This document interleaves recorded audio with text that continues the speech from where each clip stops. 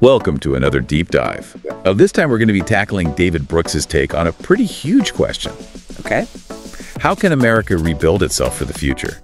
And not just economically, but socially too. Right. He's arguing for something that sounds kind of radical these days. Yeah. A return to industrial policy in the U.S. Interesting. But this isn't about bringing back steel mills or anything like that. You're right. Brooks is arguing for an approach that goes way beyond those traditional ideas about education being like the sole engine of opportunity. Right. He's witnessed this growing divide in America firsthand, and it's not just about political differences. Yeah, he paints a very vivid picture of those struggling towns. Yeah.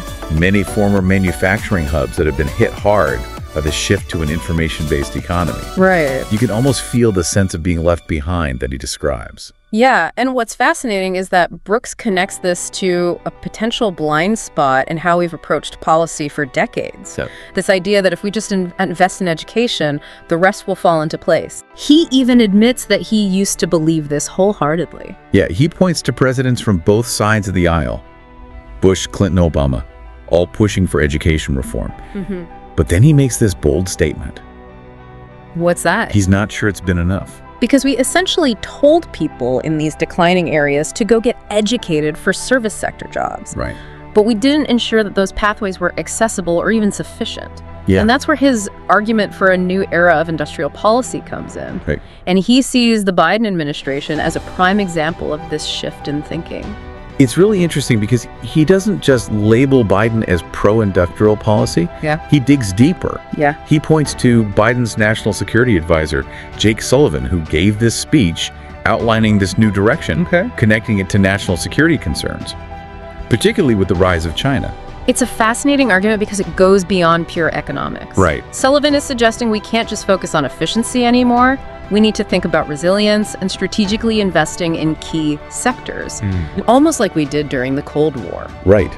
Which leads to the big question.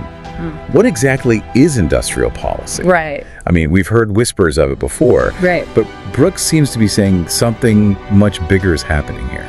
He's talking about a more active role for the government in shaping the economy, not just setting the stage. Okay. Think large-scale investments in infrastructure, targeted support for specific industries, particularly in manufacturing. It's a move away from the free market will solve everything approach that's been dominant for decades. So we're talking about a potential seismic shift in how we think about the role of government in the American economy. Potentially, yeah.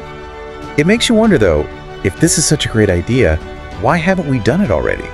Well, Brooks acknowledges that industrial policy has a pretty mixed track record. Great. He points to attempts to industrialize Africa in the 20th century, which largely didn't pan out as intended. Right. And even some less successful U.S. industrial policies from the 1970s to the 2000s. So it's not a guaranteed recipe for success. Yeah. What went wrong in those past attempts? Often the policies were poorly designed with investments made without much regard for efficiency or long-term sustainability. Okay. Brooks highlights the risk of government overreach. Too much intervention can stifle innovation and create bureaucratic nightmares. Okay. So there's a need to strike a delicate balance. Right.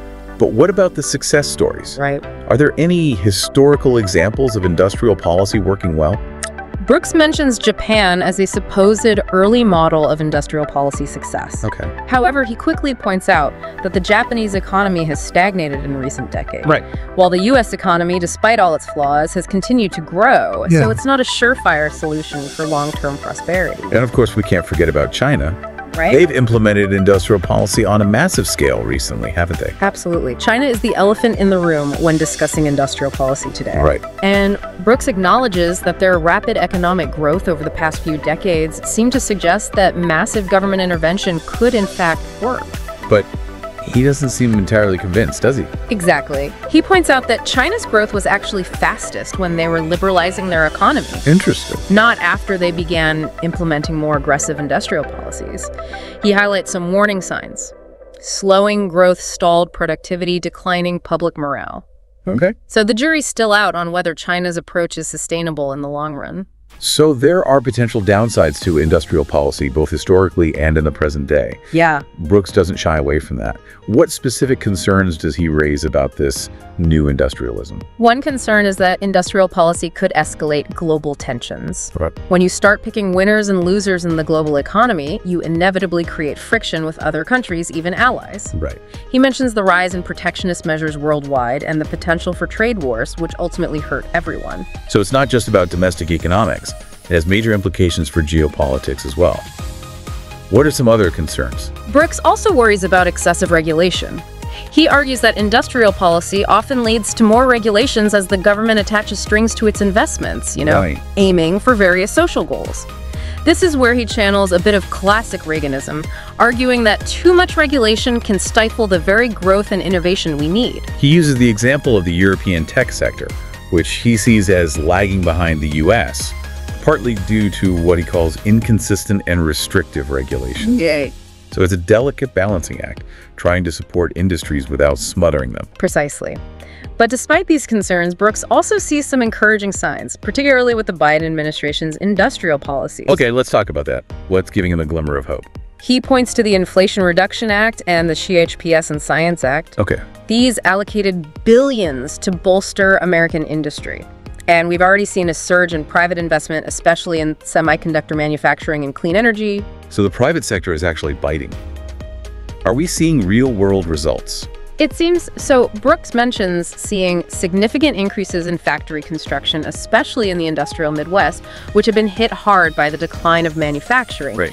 He even talks about sensing a renewed sense of optimism in those areas. That's heartening to hear. It sounds like these policies could have a real human impact beyond just the economic numbers. Yeah. But earlier, we talked about the need for social revitalization, not just economic. Right. How does Brooks address that alongside industrial policy? That's where his recommendations for a modern approach get really interesting. He argues that simply reviving these industries isn't enough. We need to think about the social fabric of these communities. He keeps coming back to that stark divide he described at the beginning, right? Yes. And he argues that we need a more holistic approach. That's where he brings in the concept of social capital.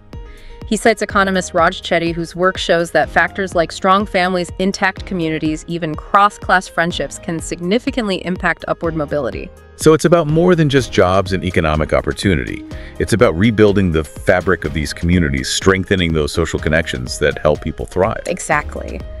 Brooks argues for place-based programs that recognize the neighborhood, not just the individual, as the unit of change. Okay. It's about weaving together economic policy, family policy, and community revitalization into a cohesive strategy. This feels much more hopeful than simply telling people in struggling communities to learn to code, which seems almost insensitive given the challenges they face. It's about understanding that economic opportunity without social support is often not enough for people to truly succeed and thrive.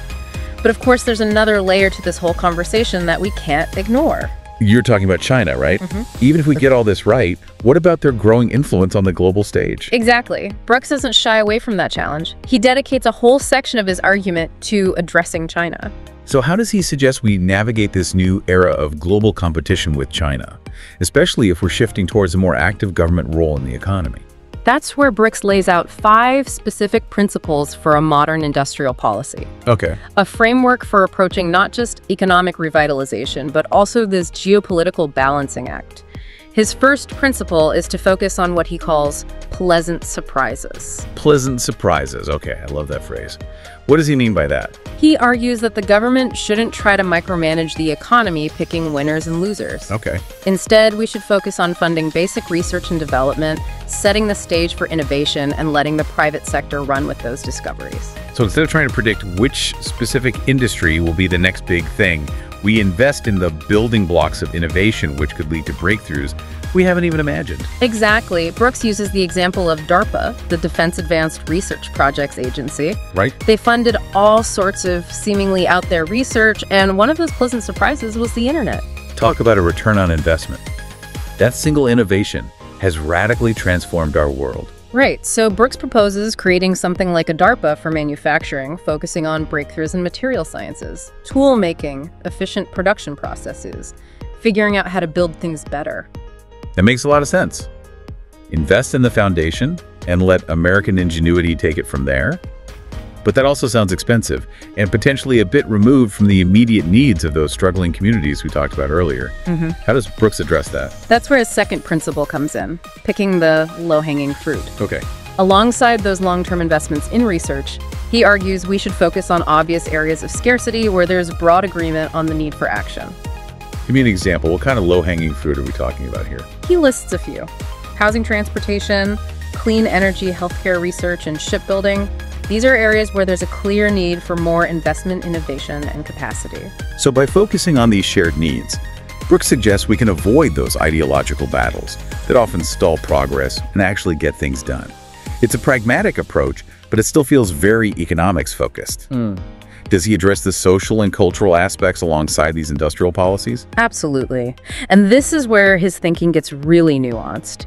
He brings up the idea of place-based programs, recognizing that it's not just about creating jobs, it's about creating communities where people feel connected and supported. This is where that earlier concept of social capital comes back into play, right? Building those strong families, those vibrant communities that he sees as crucial for upward mobility. Yes, Brooks argues that we need to weave together economic policy, family policy, community revitalization. It's all interconnected. He's calling for a much more holistic approach, recognizing that people need more than just a paycheck to thrive. This resonates so much with what we've been seeing in those communities hit hard by the decline of manufacturing. It's not just about bringing back jobs, it's about rebuilding a sense of hope and opportunity. And Brooks doesn't shy away from the big question looming over all of this China. He dedicates his third principle to tackling this challenge head-on. He argues that the most effective way to counter China's growing influence is not through aggression, but by strategically pushing them to evolve. What does that look like in practice? How do we push a global superpower like China? Brooks suggests a multi-pronged approach. Firstly, democratic nations need to present a united front. Denying China access to key technologies while simultaneously highlighting their human rights abuses sends a powerful message. By exposing the weaknesses of their current model, which he believes is becoming increasingly unsustainable, we can encourage them to adopt more responsible and sustainable economic policies. It's a high-stakes strategy for sure, but one that recognizes the interconnectedness of the global economy and the power of collective action. It's not about containment or conflict, but about nudging them towards a more cooperative and responsible role on the world stage. Right. And that brings us to Brooks's fourth principle, one that might seem a bit counterintuitive at first glance: support progressive deregulation. Wait a minute, I thought we were talking about a more active role for government in the economy. How does deregulation fit into that? That's the beauty of Brooks' argument. He's not advocating for blind faith in either big government or a completely hands-off approach. He's calling for smart governance. He recognizes that excessive regulation can stifle innovation and entrepreneurship, those very qualities that make the U.S. economy dynamic. So it's about finding that sweet spot, right? Providing targeted support and investment where it's needed, but also getting out of the way and letting American ingenuity flourish. Exactly. He argues that the U.S. has a history of fostering innovation and risk-taking, and he wants to see more of that even as we implement these new industrial policies. It's about recognizing that government has a role to play, but it's not about more government or less government. It's about smarter governance, more strategic governance. Precisely. Yeah. And that leads us to his fifth and final principle, which really ties everything together: unleash American dynamism. Brooks argues that the U.S. has this incredible capacity for innovation, resilience, and reinvention. We've faced down challenges before, and he believes we can do it again. But it requires a shift in mindset, right? A recognition that we're in a new era with new challenges, and we need to be bold and innovative in our approach. Exactly. He calls for a renewed focus on our strengths, like our entrepreneurial spirit, our world-class research institutions, and our culture of risk-taking. He argues that by tapping into these strengths, we can not only revitalize our economy, but also reclaim our place as a global leader. It's a powerful vision for the future, one that recognizes the scale of the challenges we face, but also the immense potential we have as a nation. And that, I think, is Brooks's ultimate message. He reminds us that the future is not predetermined. It's something we build day by day, choice by choice. And by embracing this new era of industrial policy with all its complexities and challenges, we can create a more just prosperous and ultimately a more hopeful future for all Americans. It's a call to action, not just for policymakers, but for all of us, to think differently, to work together, and to build that better future he envisions. So as always, we want to hear from you. What resonated with you from this deep dive? What are your hopes and concerns about the future of work opportunity and the role of government in America. Join the conversation, share your thoughts, and let's keep exploring these critical issues together. Thanks for joining us for another deep dive. Until next time, keep learning, keep questioning, and keep striving for that better future.